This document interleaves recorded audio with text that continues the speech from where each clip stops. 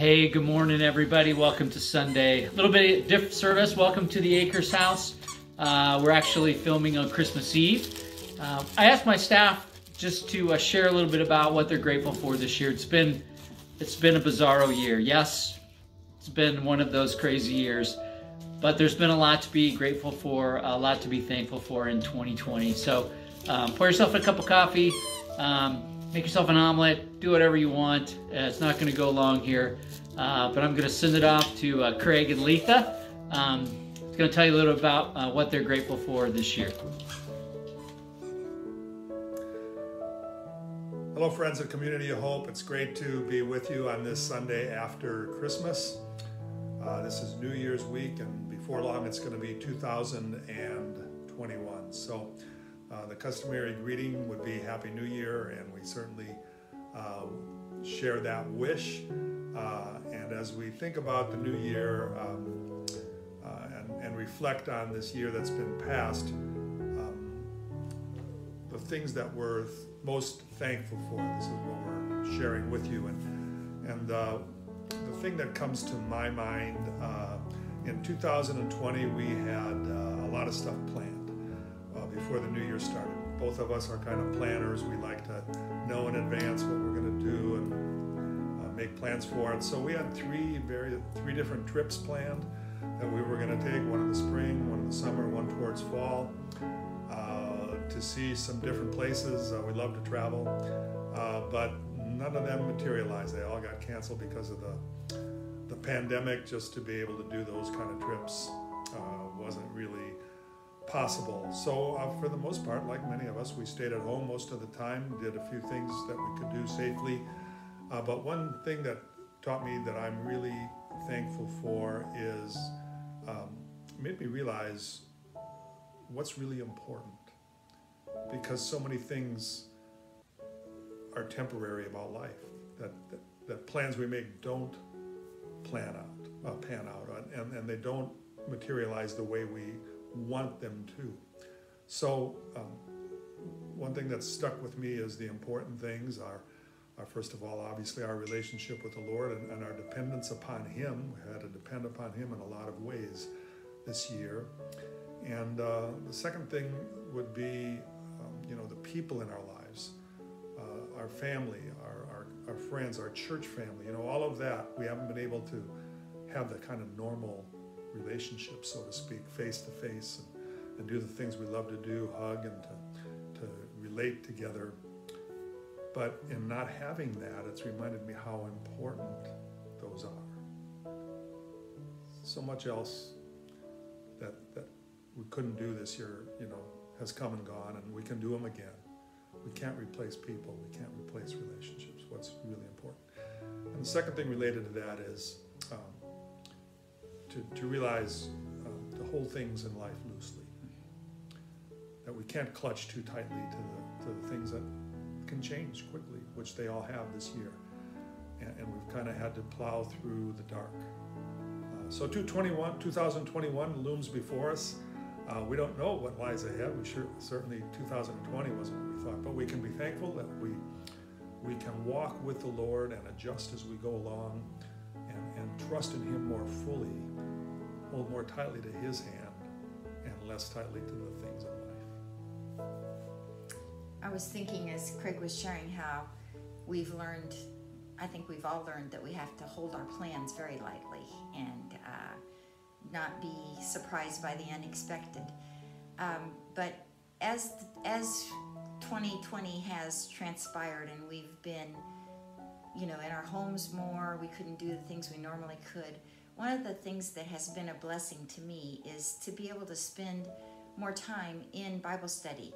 And I have a friend that I have connected with, and we've studied several studies together in the last few months, and it's been such a blessing to be able to have that time and to concentrate on studying God's Word, and then to be able to share that with someone else, even if it was over the phone when we couldn't get together, when it wasn't safe to get together. So I'm really, really thankful for that. And another thing that I'm thankful for is because of the fact that we couldn't do the things we normally could, our kids didn't get to do the things they normally could too. And normally our grandsons would be very busy with sports and all kinds of other activities, and they had to slow down and stay home and couldn't do all of those things. And we had a lot more opportunity to FaceTime with them. And sometimes they would just text us and say, hey, Grammy and Grampy, would you like to FaceTime this week? And of course we were always ready to do that. But we also got to do some family FaceTimes and Zoom times, and I even got to do a virtual baking session with my grandson who loves to bake. And so there were just some real special times that we might have missed out on if it had been normal circumstances. So I'm very thankful for the way God used this time to show us some special things that we could be involved in, even though we missed out on some other things. So we thank you for this opportunity to share with you briefly. We wish you a very happy New Year and God's blessings upon both your lives and the life of Community of Hope. God bless. Hey guys, Leon's here. You know that 2020 has been crazy, and so what we want to do here is just talk about a few things that we're excited about, things that we're just grateful for 2020, which it's a hard year to pick out, but there are things that as a family that we are grateful for that got to happen, or that we got to be a part of. We just hope that you had a great Christmas, and that you got everything that you desired, and that you just enjoyed time with the people that you love and care about. So anybody want to start on something that they're grateful for? What I'm grateful for is food on the table, and having clothes to wear, and my parents still having their jobs. Well, something I'm grateful for is to be able to play football, even though like this COVID and stuff happening right now. Being able to play at least 3 games, yeah. Awesome. I think one thing about 2020 that I am most grateful for is the opportunity that we had to spend time as a family. Otherwise, in a normal year, we wouldn't have had all that time to be together as a family, and I'm just grateful for the many opportunities that we had to spend together and just learning new things about one another as we were forced in our homes together. But it was very special to me, and I will always be grateful for that time that we had. Yeah, and if I could think of a couple things, I was thankful for a church that still kept going. So grateful for all of you guys. We accomplished a lot as a church, even though circumstances said we shouldn't have been able to. I'm also grateful that I got to coach football this year, similar to Nate's thing that he's grateful for, because of the young people that I get to connect with and connect them to Jesus and the hope of Christ, which is our goal as a church and even our goal as a family. So we pray and hope that you had a great 2020 in spite of all the things that happened. It seemed like such a weird and gloomy year, but we pray that you are well, and we hope that you felt the presence of God in this season, this holiday season. I know some of you missed family members and things like that, but we hope that you're still doing well. Merry Christmas. And Happy New Year. Hi everyone! Hey everybody! We wanted to wish you and your families a very Merry Christmas. Merry Christmas! And we're just super thankful for all of our friends and our family and our church family. Yes, definitely. We love you all so much, and we miss you so much, and we can't wait to see you in 2021. Merry Christmas! Merry Christmas! Hey, welcome to the Wilson home. We are glad that you're here. Thanks for stopping by and seeing us. I want to wish you a Merry Christmas. Rusty sent out and asked us to address on a question, hey, what is it that you're thankful for this last year of 2020?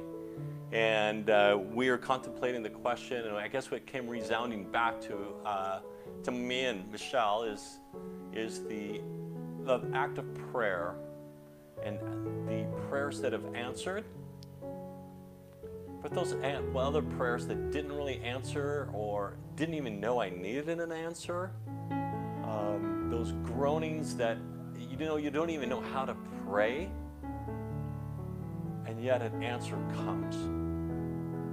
We're just overwhelmed at that. It's just kind of reflecting and looking back at how God came and protected us, went before us, even though I didn't even know I needed that.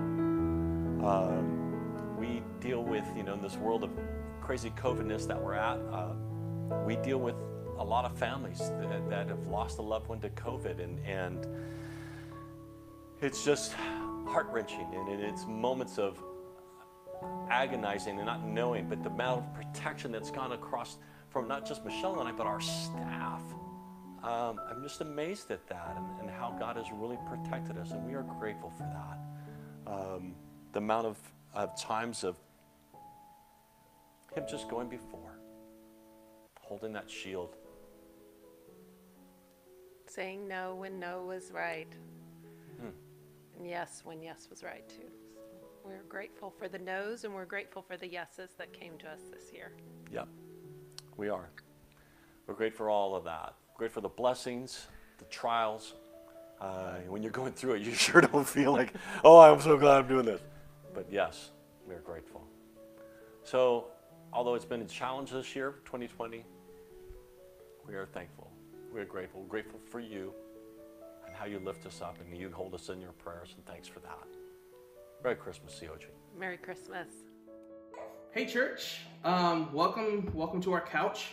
This is Brandon and Gwen here, and Millie, our newest, and we wanted to talk a little bit today about things that we're thankful for. Rusty asked us to take a picture in front of the tree or sit in front of our tree, but we don't have a Christmas tree this year, so we dressed our daughter up like one. You should pick her up and show her. Show everybody. Who's gonna cry?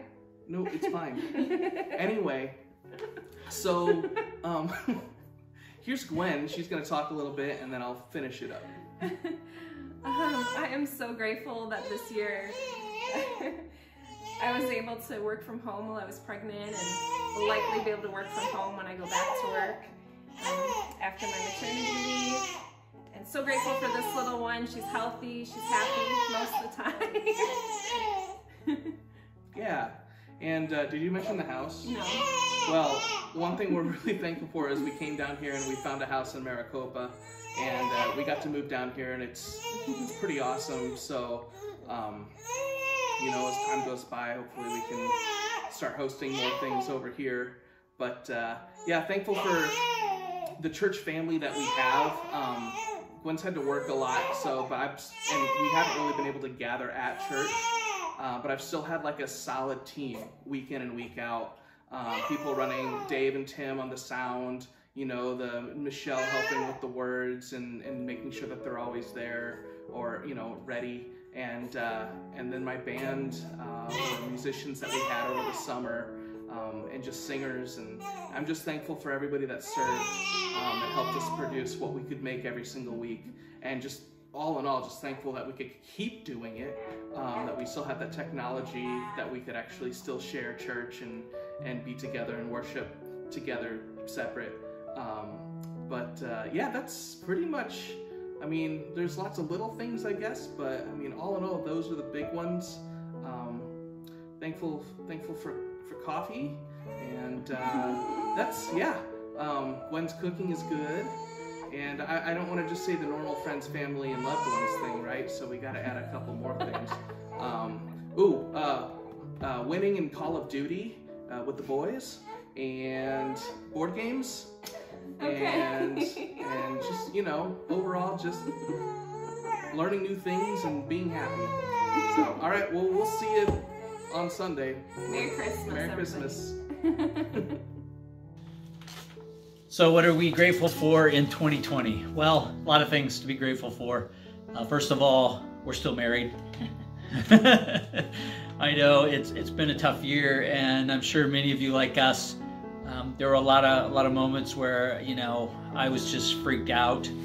Lisa's worked every day of this pandemic, and I'm grateful that she still has her health. I'm grateful for our kids, and although they're not here with us, this Christmas Eve. We're grateful. We still have them. We love them. They're doing fine. I'm grateful for our church, and I know the others have said that as well. But wow, this church has been amazing.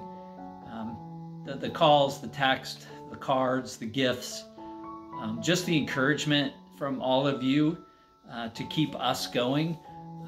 Your generosity, your giving. We've been able to help so many people.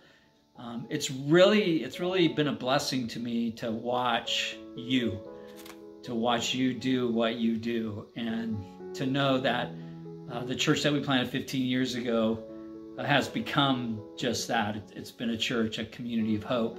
And although we haven't gathered publicly on Sundays, you still served, you still gave, you still did what we believe God called us to do here some 15 years ago. So yeah, I'm grateful. I'm grateful that we're sitting here in a beautiful new home. We have food to eat, and we have a nice bed to sleep in. And I'm looking so forward to 2020. How about you? Pretty much ditto. If I could get by with that statement, I would, but he won't let me just stop there. So I am grateful for our home. It's new this year for us. We downsized and left our family home that we brought our kids up in, and downsized to a smaller home. So we're grateful for that. It's a lot easier for us to take care of and manage with everything else that's going on. And like Rusty said, we're just grateful for our health, for our family's health, for our kids. They've all weathered well through this pandemic, so we're blessed with that. Blessed with my job. That's kept us going here, and even though it's been a little hectic and a little more harder to deal with, it's still a blessing.